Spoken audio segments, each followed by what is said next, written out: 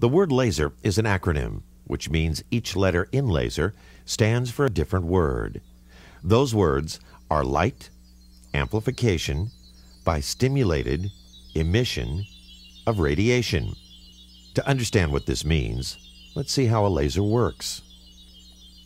In a gas laser, the tube containing the gas has a totally reflective mirror at one end and a partially reflective mirror at the other. The gas is made up of countless atoms that are energized by a strong electric current.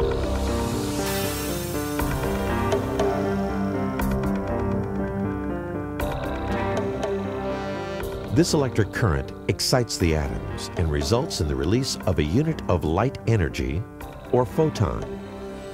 Stimulated emission occurs when a photon that has already been released passes near an atom in the electrically excited state and causes it to release another photon.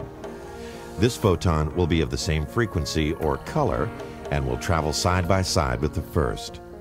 These photons will bounce back and forth between the mirrors, multiplying each time. A portion of this light will pass through the partially reflective mirror and form a laser beam of coherent, amplified light. Why is laser light different from other kinds of light? Ordinary light from the sun or from a light bulb spreads out in all directions from its source. This kind of light is known as incoherent light. Laser light consists of waves of light which are in phase. That is, the waves are aligned with each other. This is called coherent light, and it is why laser light is special and unlike any other kind of light.